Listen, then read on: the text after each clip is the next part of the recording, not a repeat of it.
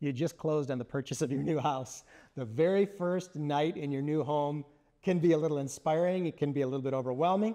Let's talk about some of the things you're likely to experience on your very first night in your new home. You're going to go into it with a lot of enthusiasm and you're going to start to put things away, but I've got a tip for you. Stop and don't do anything else until you build your bed first. Get the sheets on it, get the pillows on it, and then do anything else that you want to do. Because you're going to be around 11, 11:30, 12 o'clock at night. You're going to be exhausted. The last thing you want to do is to stop and build a bed, right? Your very first night in your house is also going to have a lot of other things happening.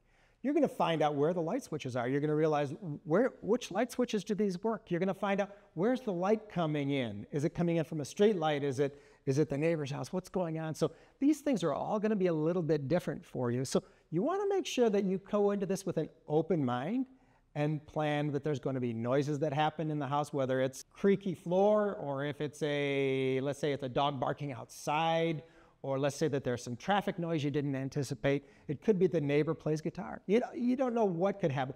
Go into it with an open mind. So it's really common that your first night in your house, you're going to be wondering, how do I lock up these doors before I go to bed?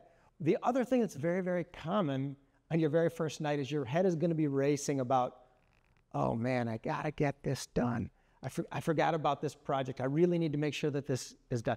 If you bought a used home, you're going to be saying, I really need to fix these things. I need to arrange that. If it's a new home, you're going to be focused on things like, oh man, I have to figure out how to get X, Y, and Z installed, whether it's the yard or if it's window treatments or light fixtures or whatever it is.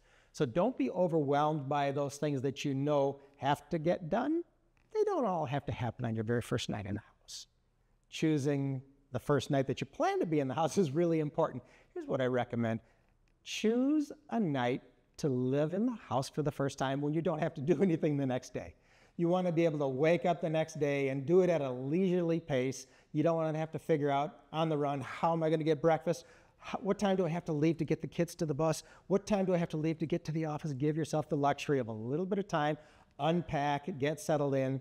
Try to do it on a weekend, or at least take a day off from work so that you don't have to scramble the next morning. Congratulations on the purchase of your new house. We're really happy for you. If you have any questions for us, give us a ring, shoot us a text, send us an email. We're here to answer whatever questions you have about getting settled into your new home.